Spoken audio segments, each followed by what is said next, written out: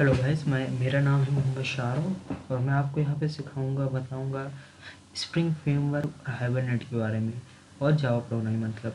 तो इसके लिए मैं एक प्रोजेक्ट बनाया हूँ आपके लिए, उसका नाम मैंने दिया है स्प्रिंग हाइबरनेट कार्ड एप्लीकेशन।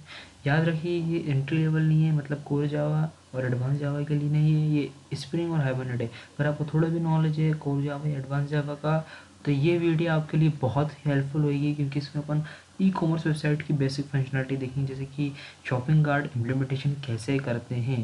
क्योंकि अगर कोर जावा सीख लिया, एडवांस जावा सीख लिया, उसके बाद यही क्वेश्चन आता है कि अपन प्रोजेक्ट बनाएं कैसे, ई कॉमर्स कैसे बना सकते हैं। फर्स्ट प्रोजेक्ट नाम यही आता है कि ई कॉमर्स कैसे बनाएं। तो इस ट्यूटोरियल के बाद आपको कोई परेशानी नहीं होगी ई कॉमर्स बनाने के लिए, क्योंकि आपको बेसिक फंक्शनलिटी पता चल जाएगी कि कार्ड कैसे बनाते हैं, लिस्ट ऑफ प्रोडक्ट कैसे दिखाते हैं एंड ऑल दैट। तो इसके लिए मैं बिजनेस लॉजिक के लिए मैं यूज़ कर रहा हूँ स्प्रिंग फ्रेमवर्क और परसिस्टेंट लॉजिक के लिए मैं यूज़ कर रहा हूँ हाइबरनेट। तो मैं ये आपको सजेस्ट करूँगा कि इस वीडियो को देखने से पहले आप थोड़ा स्प्रिंग फ्रेमवर्क और हाइबरनेट के बारे में थोड़ा पढ़ लें, और कोर जावा और एडवांस जावा तो मस्ट है। तो आपने कोर जावा अगर एडवांस जावा कर लिया है तो मैं आपको ये बिल्कुल सजेस्ट करूँगा कि आप स्प्रिंग फ्रेमवर्क ज़रूर सीखिए। It is a must framework, क्योंकि ये बहुत ज़रूरी है और ये बहुत ही अच्छा फ्रेमवर्क है, बहुत लाइट वेट है, बहुत मॉड्यूलर है, इसकी बहुत सारे फीचर्स हैं जो मैं आपको बता सकता हूँ कंटिन्यू, क्योंकि ये बहुत ही अच्छा फ्रेमवर्क है और उसे आपको यूज़ करना चाहिए। तो इसलिए मैं ये वीडियो बना रहा हूँ कि क्योंकि आप थोड़ा बहुत इसके बारे में सीख सकें स्प्रिंग हाइबरनेट। तो इसके लिए मैंने नेटबीन आई यूज़ कर रहा हूँ 8.2। If you want you can use any I और Eclipse spring to Z, any I you can use. और डेटाबेस के लिए मैं यूज़ कर रहा हूँ MySQL. So this is our application, as you can see, Spring Hibernate card application. That is a e-commerce web application. So this video is focus only on the introduction about the project. So ये एक सिर्फ introduction है इस video में कि कैसे अपन ये project बनाएंगे, क्या एंड रिजल्ट होगा, कैसे अपना प्रोजेक्ट दिखेगा एंड ऑल दैट। सो आप यहाँ देख सकते हैं जैसे ही अपन ने रन किया तो यहाँ लॉगिन नेम और लॉगिन पासवर्ड पूछ रहा है। अगर आपके पास लॉगिन नेम पासवर्ड नहीं तो अपन रजिस्ट्रेशन भी कर सकते हैं। रजिस्ट्रेशन करने के बाद फिर अपन लॉगिन में जा सकते हैं। तो ये जनरली अपन सिर्फ इसकी देखने में नहीं जा रहे, सिर्फ फंक्शनलिटी को समझना है अपन को, तो वो फंक्शनलिटी सीख रहे हैं। तो मेरे पास लॉगिन नेम पासवर्ड है, तो मैं इसको लॉगिन करके दिखाता हूँ आपको। लॉगिन किया तो लॉगिन यूआरएल से अपना यूआरएल चेंज हो गया। यहाँ पे अपन लिस्ट ऑफ प्रोडक्ट दिख रहे हैं, यहाँ पे मेरा यूज़र नेम दिख रहा है, जैसे जिस यूज़र ने लॉगिन किया है तो अपना सेशन बन चुका है। यहाँ पे लॉगआउट लिंक है, यहाँ पे व्यू कार्ड है। तो यहाँ पे लिस्ट ऑफ प्रोडक्ट है, जैसे मिल्क है अपना, ऐड टू कार्ड किया मैंने। सॉरी, यहाँ पे चिकन ब्रेस्ट की स्पेलिंग गलत है। और यहाँ पे फिर मैंने ये वाला प्रोडक्ट मेरे को बाय करना है तो ये वाला प्रोडक्ट लिया मैंने।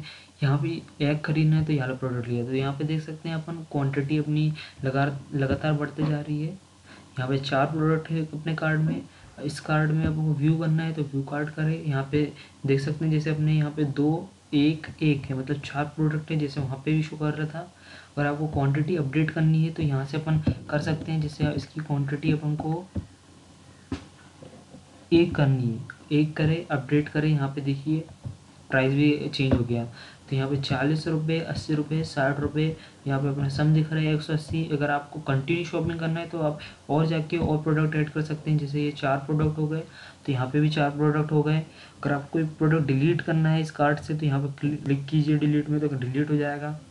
अगर आपको पूरा कार्ड क्लियर करना है तो क्लियर कीजिए, तो पूरा कार्ड क्लियर हो जाएगा। कंटिन्यू शॉपिंग करिए तो फिर ऐड कर सकते हैं आप, और उसके बाद अपन चेकआउट कर सकते हैं। चेकआउट करें, चेकआउट करने के बाद आपने सिंपल सी इन्फॉर्मेशन डाला है कुछ।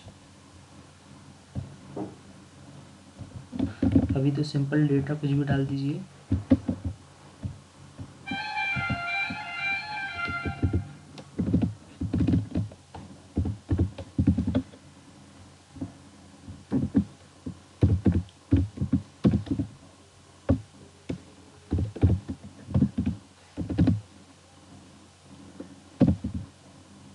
मैंने फॉर्म वैलिडेशन नहीं लगाया है, क्योंकि ये सिर्फ मैं फंक्शनलिटी सिखाने के लिए बताया है कैसे अपन बना सकते हैं स्प्रिंग हाइबरनेट। तो मैंने जैसे चेकआउट किया यहाँ पे बोल रहा है वैलिड ईमेल एड्रेस। सो मैंने @gmail लगा दिया। सो जैसे आप देख सकते हैं यहाँ पे एक अपना सक्सेस मैसेज आया है। वो कह रहा है thanks for buying products, click here for continue. मतलब अपने प्रोजेक्ट जितने प्रोडक्ट अपन ने सेव कर चुके हैं, ऑर्डर हो चुका है, उसके लिए अपन देख सकते हैं यहाँ पे वर्क बेंच यूज़ कर रहा हूँ। जैसे अपन देख सकते हैं कौन से कस्टमर ने लिया अभी, तो ये देख सकते हैं आप, अभी अपन ने ये कस्टमर ले लिया था, SR के नाम के कस्टमर ने लिया था, जिसका पासवर्ड इंक्रिप्टेड है, नाम शाहरुख है। ये सब देख सकते हैं। अब उसने कौन से ऑर्डर किया, तो आप ये देख सकते हैं अभी अपन ने जो किया था पुणे से किया था, एड्रेस ये था और अपना मेल आईडी ये थी। अब कौन से प्रोडक्ट की डिटेल देखना है तो अपन वाली टेबल पे जाएंगे। जैसे आप देख सकते हैं इसने देखो 40 रुपये की एक चीज़ ली है, क्वांटिटी 1 है, ऑर्डर ID 8 है, प्रोडक्ट नंबर 2 है। अब प्रोडक्ट नंबर 2 देख सकते हैं अपन क्या है। प्रोडक्ट नंबर 2 देखिए, प्रोडक्ट नंबर 2 क्या था, अपना मिल्क था जो हमने लिया था। तो अपना पूरा डेटा सेव हुआ है। अब अपन इसके बाद स्टेप बाय स्टेप्स ये हैं कि इस पूरे प्रोजेक्ट को कैसे बनाना है। ये पूरी टेबल है, कस्टमर है, ऑर्डर डिटेल है एंड प्रोडक्ट है। ये 4 टेबल है अपनी इस प्रोजेक्ट में। अपन पूरी चीज़ सीखेंगे कैसे बनाना है। तब तक के लिए बाय, नेक्स्ट वीडियो में मिलते हैं।